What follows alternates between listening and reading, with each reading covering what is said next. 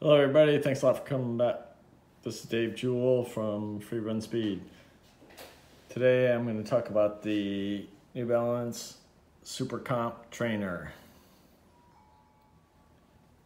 I bought this shoe because about 6 weeks ago I was out running with our son in the very dark forest on a bike path, and my left foot hit the edge of the bike path and I went flat down on my face. Ankle was just totally trashed.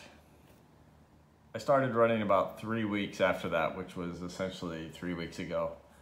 And I knew I needed a shoe that maybe took a lot of the pressure off that ankle and entire joint itself.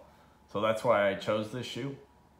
I thought the rocker and the stiffness in the shoe plus the exceptional cushioning would be the answer.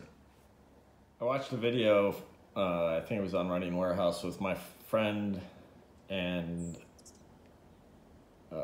product lead at New Balance, Danny Orr, and he described this shoe. And one of his descriptions was, when you first run in it, you're gonna feel that the midsole is a little bit firm, but once you run in it for a while, it's going to soften up and you're going to realize the pleasure of running in it. Those are my words, not his. I was just paraphrasing what he had said.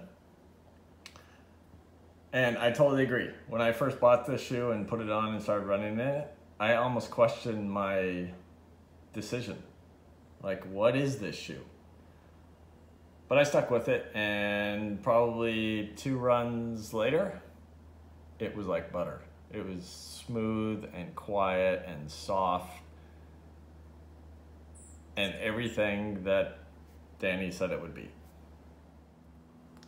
Let's talk about stack height, because that's the prevailing feature of this shoe. It's 47 millimeters in the heel, which is that's Bondi-like. It's 39 in the forefoot, makes it 8 millimeter offset. The midsole is fuel cell. Fuel cell you find in the Rebel, fuel cell you find in the Elite, which I think is gonna become the SC Elite or Super Comp Elite. Fuel cell is what you find in their performance running shoes. And it is soft, resilient, and actually quite durable. This Super Comp also has a carbon plate that is designed specifically to work with this shoe, to work with this stack height. What I will tell you, and this is I think the great thing about the New Balance shoes, is that in some of the shoes with carbon plates, you can actually feel the plate. You can feel the plate when you're running. With New Balance shoes, you know the plate is there. They've done a very good job of making sure it is not the feature of the shoe. It is a component to make the shoe feel really good, but it is not the single feature that describes what this shoe is. And I think that's a great aspect of New Balance shoes. You'll see this big channel in this shoe and the other Super Comp shoes. It's not unique to New Balance. A lot of brands have used similar channels. 2 things that it does. One is it cuts weight. This shoe is already pretty heavy. It would be much heavier if that was completely filled in with foam. And the second thing is that it evens out the transition. So it doesn't matter how your foot lands on the shoe, you're gonna get a smooth transition through the forefoot. The upper it's an engineered mesh. It's very soft. It's a booty construction, or semi-booty construction. The tongue is gusseted.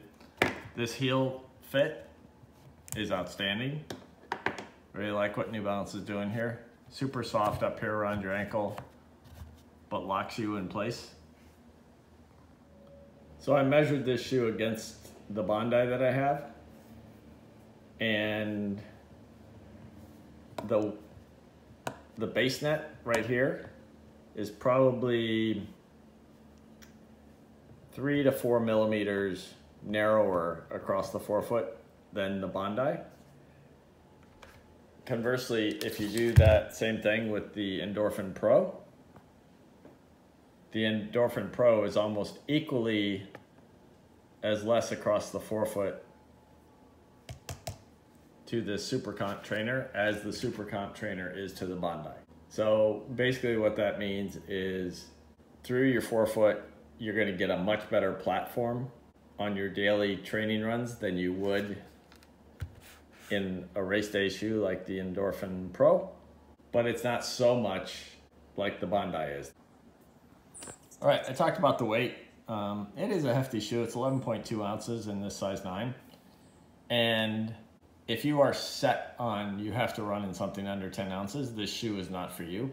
But if you just get your head away from it being 11.2 ounces, just go run in it.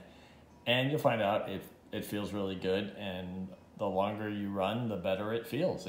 You won't notice the 11.2 ounces, and you shouldn't. If you're doing long training runs, it shouldn't matter how much weight is under your foot. It should matter how fresh your legs feel when you're done.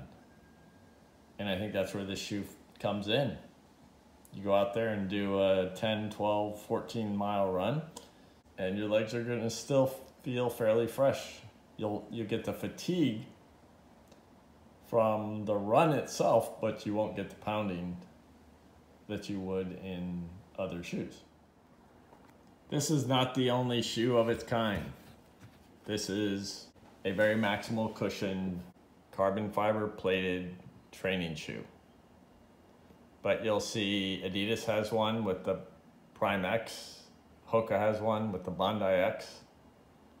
So this is New Balance in the game. If you're looking for the most cushion you can possibly get with some performance aspects, I don't think you can go wrong with this Super Comp trainer. Like I said, however Danny described it, it is soft, it runs quiet.